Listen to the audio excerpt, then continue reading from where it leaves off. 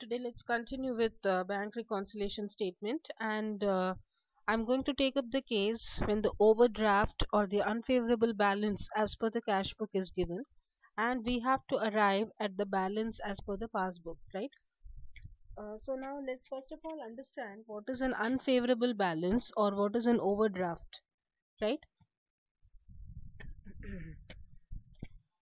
Overdraft balance basically means there is a credit balance in the cash book. Normally, in the cash book, it is a debit balance, but when there is a credit balance in the cash book, it means it is a overdraft.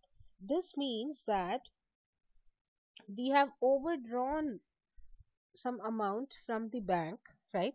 That means we don't have any balance in the bank, but we have overdrawn some amount, and that amount is payable to the bank.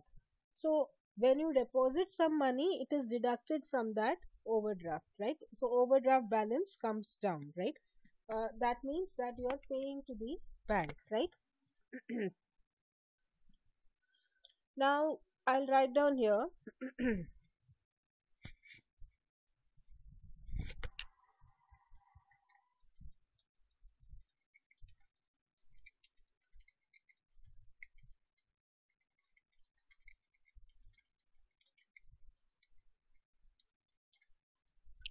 Overdraft balance means credit balance in the cash book, and it means that amount has been overdrawn from the bank account, and whatever money has been overdrawn needs to be paid back to the bank, right? And is to be paid back, right?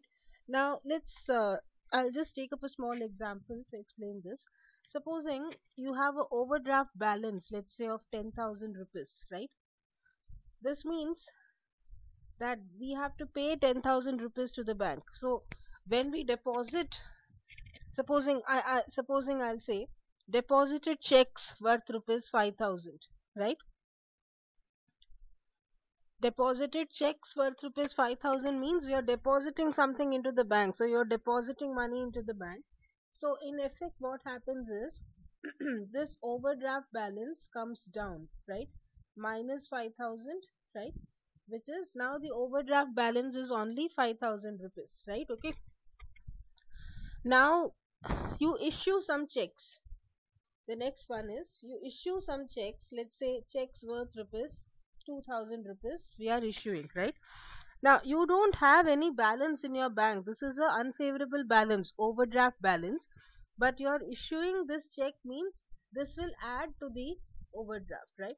So now here the balance is 5,000 means whenever you issue some checks, this is plus 2,000 here, so the overdraft becomes 7,000.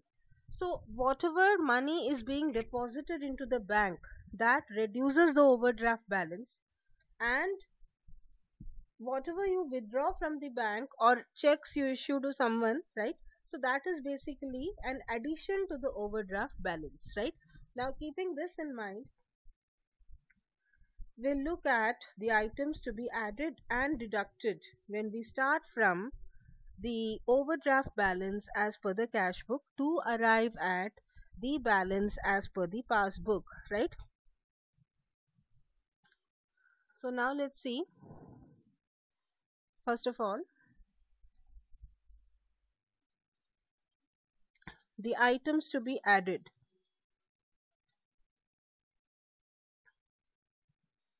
Now here, the first one, checks deposited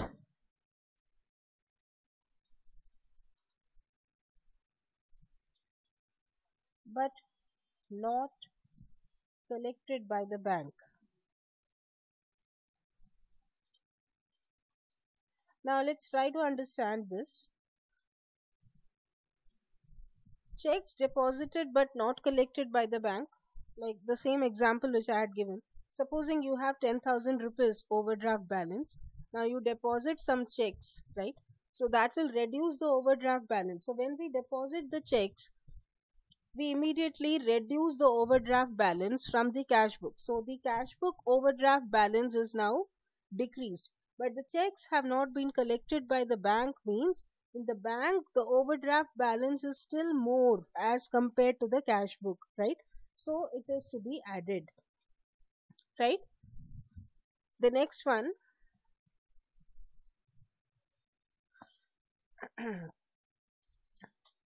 checks recorded in the cash book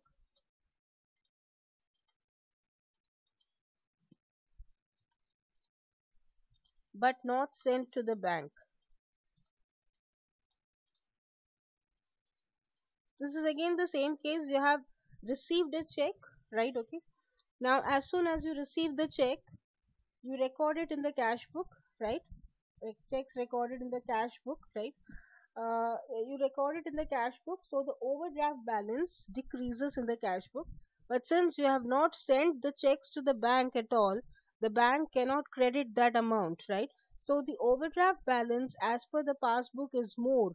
So this should be added, right?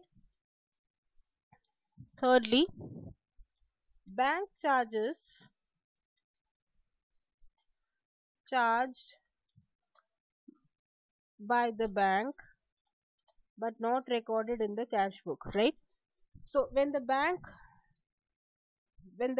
deducts some bank charges, that is a debit, right? So whenever the bank debits an amount, it increases the overdraft balance. Remember this, when the bank debits an amount, it increases the overdraft balance, and when the bank credits an amount, it decreases the overdraft balance. Here bank charges means it is a deduction, bank will debit this. So already you are running on overdraft, added to that the bank charges, the overdraft balance will increase. So in the bank the overdraft balance will be more, and in the cash book we have not recorded this, so cash book it will be less. So here also it should be added, since the bank overdraft balance is more, right? Now the fourth one,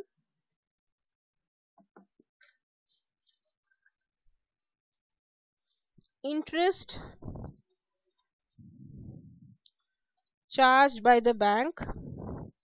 Here the bank is charging the interest, they are taking interest from you, right? So that is again a debit, so that increases the overdraft balance as per the passbook. But this has not been recorded in the cash book, right? So the cash book overdraft balance is less as compared to the passbook balance is more, so it should be added. So remember, whenever the passbook overdraft balance is more, it should be added. Whenever the passbook overdraft balance is less, it should be deducted, right? Fifth point, direct payment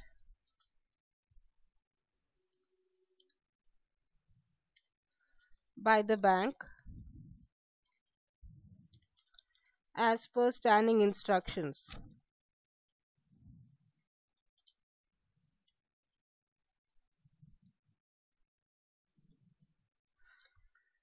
Bank is paying something, so it will be debited, the bank debits the amount, right? But in the cash book the amount will be deducted only when it is intimated to the customer, right? So the overdraft balance in the bank will be more as compared to the overdraft balance in the cash book, so this also should be deducted, right? Then any wrong debit which is given by the bank, sorry, the fifth one I said, any direct payment made by the bank should be added, right? Okay. Wrong debit by the bank should again be added, right? And then checks issued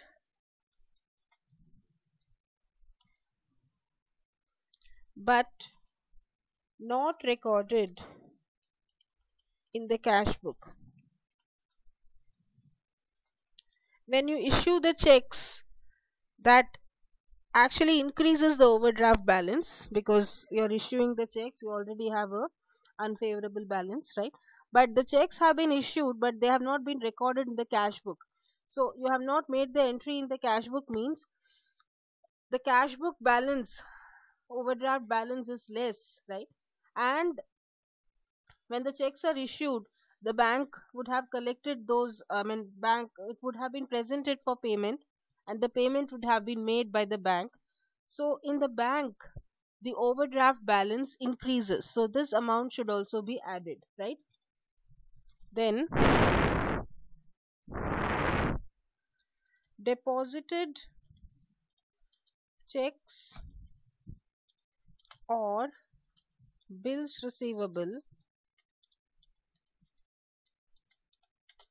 dishonored.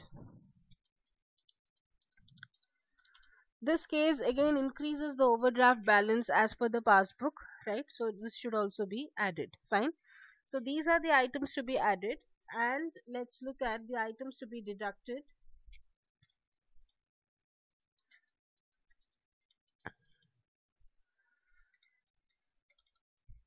Those items which lead to a decrease in the overdraft balance as per the passbook should be deducted. That means the passbook overdraft balance is less as compared to the cash book overdraft balance, right? Okay. Now I'll put down the items here. Checks issued but not presented for payment. Checks have been issued. So as soon as the checks are issued, the overdraft balance as per the cash book increases, but it has not been presented for payment, means as per the bank the overdraft balance is less, right? So this should be deducted. Fine. Next one, checks deposited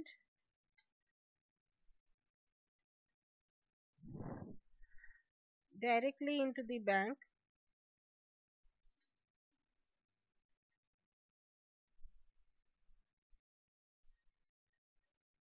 by a debtor.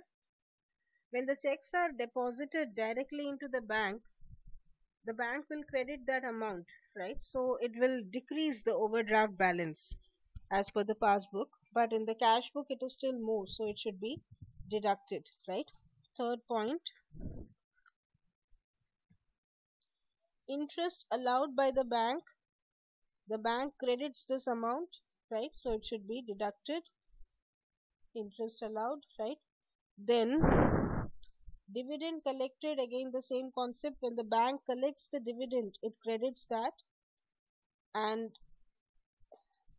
the cash book it would not have been done, because unless and until we receive the intimation we can't do that. So here again the overdraft balance as per the passbook decreases, so this should be deducted, right? Then any wrong credit given by the bank, wrong credit given by the bank should be deducted. Fine. Sixth one, checks deposited